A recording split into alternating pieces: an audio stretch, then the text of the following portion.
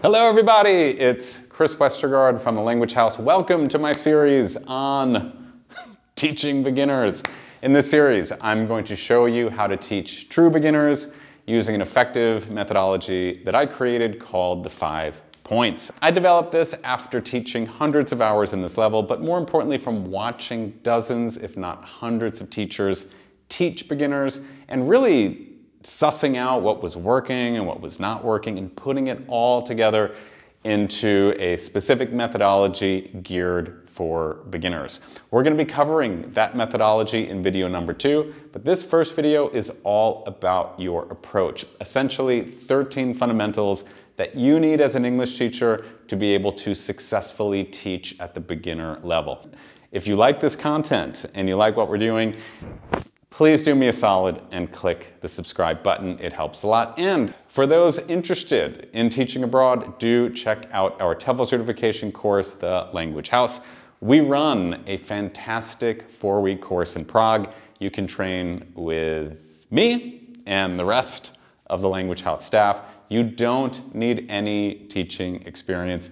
We've trained about 3,000 to 4,000 teachers on our program, and we can help you out too. So with that, let's get into video number 1 with beginners, the fundamentals. I love teaching beginners. I love this level.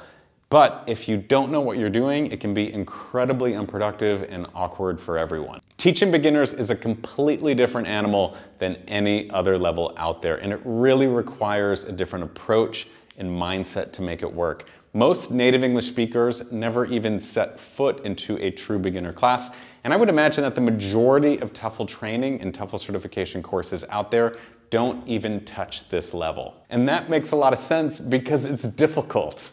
Beginners might even be my favorite level because it really tests the skills of the teacher. From lesson planning to TTT to eliciting and drilling, to graded language and lesson structures, you really have to have everything keyed in to make it work. And when you do make it work, when you take someone who speaks hardly any English and in 45 minutes or 60 minutes, get them to the point where they can communicate back and forth with another student, with statements and questions and responses, it truly is something incredible. And my goal, my hope, for this series is that you too can have the same wonderful experiences that I had at this level. Without any further delays, let's go over the 13 fundamentals that you need to teach beginners effectively. Principle number 1 is that I need to know exactly what I want my students to be able to do by the end of the lesson. So this is kind of coming up with a language goal for the specific class. And with beginners, what this generally looks like for me is about 3 to 5 questions that they will be able to ask and answer with each other. We're gonna talk about this more in video number 2 when we go over the specific lesson structure, but knowing this, like knowing the exact words and the exact phrases and the exact tenses is crucial because everything that I do from the beginning of the lesson is going to teach up to this final point. Once again, we'll talk about this a lot more in video number 2 when we go over the specifics of the 5 points. Next fundamental is that charisma is a must. Yes, of course, you need to be charismatic in all of your levels, but beginners is going to require a lot more. So you need to up that dramatically. We're talking about big smiles, friendly gestures. And part of the reason for this is that adult beginners, there's usually a lot more apprehension and anxiety when they come into the classroom, and this can be compounded if you don't speak their language or if you're choosing not to speak their L1. You really want to show the students through your body language and through the way that you interact with them that you are a friendly person, that you care about them, and almost be a little bit playful with it. I don't think that you need to teach beginners like they're children. I don't know if that works, but a little bit of a playfulness and a fun attitude really works a lot better with this level than it does with, say, some of your higher level students where it might not be as necessary. Assume they know nothing, nada, zero English. You'll do yourself a favor by making this assumption. So many teachers enter into their beginner class and they just use a lot of extra language, or they assume that their students know some of the vocab that is naturally showing up in sentences or worksheets or everything else. And the problem with this is that it's really easy to go over a beginner's head quickly. And when you do that, it leads to a lot of anxiety and worry and apprehension. The way that I solve this is I really just assume that they know nothing. So every single word that shows up in my lesson, whether it's in a sentence or in a question, I elicit it and I pre-teach it and I go over it before I just put it up there. The next fundamental is hardly ever speak. Beginners don't understand anything. Your TTT is going to kill you in the class with beginners like you've never seen before. A pre-intermediate student or an intermediate student, obviously like upper intermediate students, yeah, they can handle a lot of that extra language and they can handle that TTT. Beginners can't. You can't go into a class and just start talking, and you really need to only speak when it's necessary. And I would also recommend only use the words and the phrases, for the most part, that are showing up in your final conversation. So for example, if I'm teaching the word buy and they're going to be using that in their final dialogue, I don't want to use the word get or shop or purchase if those words are not coming up. If I just randomly use those, just like out of habit, switching the words up, they're gonna get really confused. So TTT, you need to keep it low, and you really need to practice this in advance. Build up your language statements slowly. I'll start with words, and then I'll teach the statements, and then we'll work on the questions to the statements. And eventually, all of this slowly gets built up to the point when students have a lot of experience and practice with both the questions and the answers, and they will be able to ask each other in real time these statements. But it needs to be done in a very slow and meticulous way. When I'm teaching, I'm going to be using a lot of visuals. This is going to be realia, props, drawing, pictures, miming, etc. Try to stay away from contextual explanations or definitions or teaching that involves a lot of language, because they don't have that language pool. If you try to explain a word using L2, it's likely they're not really going to be able to understand what you're saying because all of the other words in the sentence are confusing. And as mentioned with beginners, once they get a little bit anxious, they tend to kind of stop immediately. So when you're teaching, it's all visuals, it's all props, it's all miming. Elicit everything. Everything needs to be elicited with a beginner class. There's a lot of different reasons for this, but one of the main ideas behind it is that you kind of like take them with you as you're pulling information out. And if I'm not eliciting, it's really easy for beginners to get confused. So I will try to elicit everything. The words, grammatical structures, instructions, like whatever I can do to make sure that they're on the same page as me. So elicit whenever you can.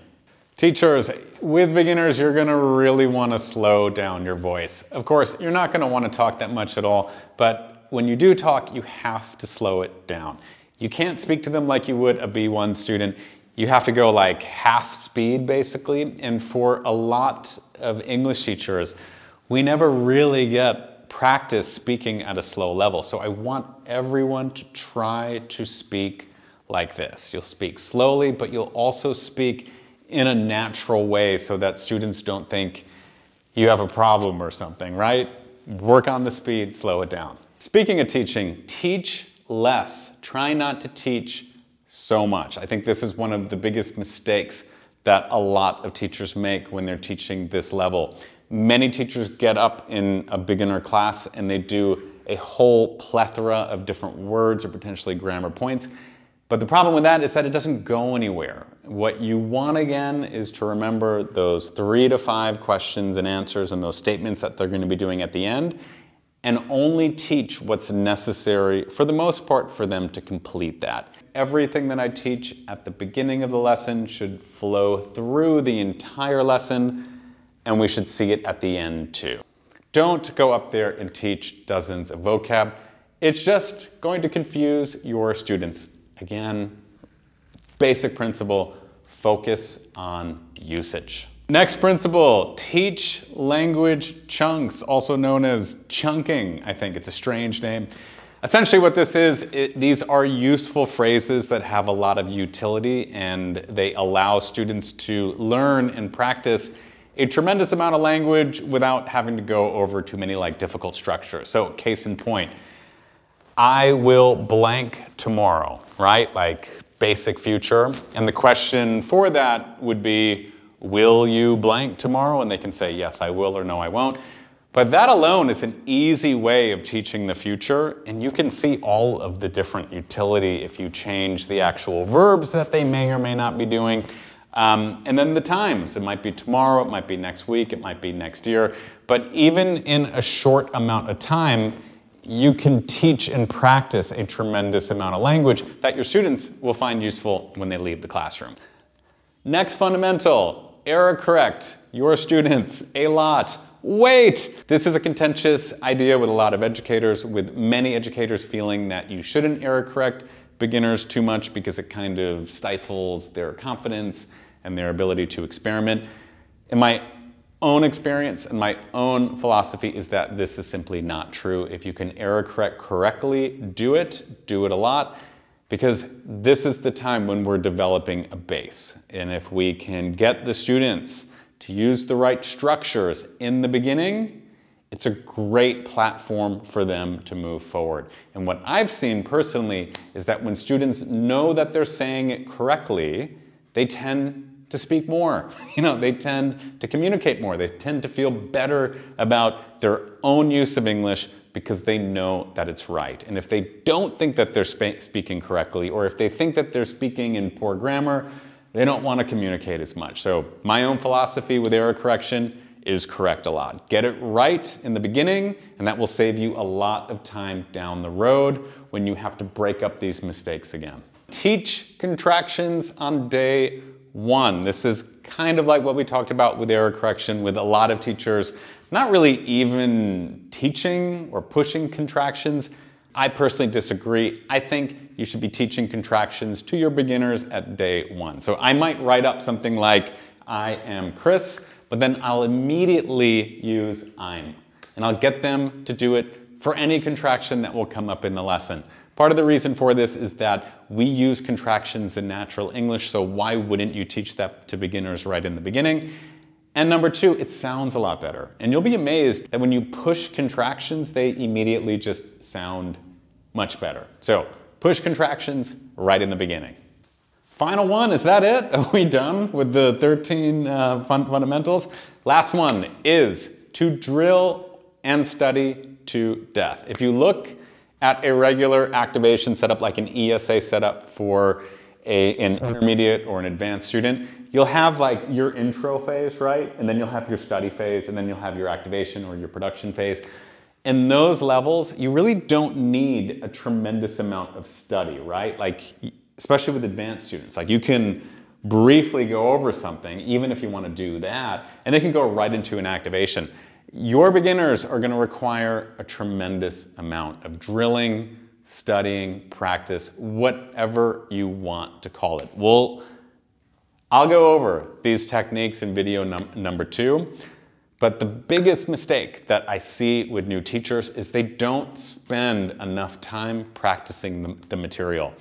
Students need to be able to say the word correctly, to identify the word correctly.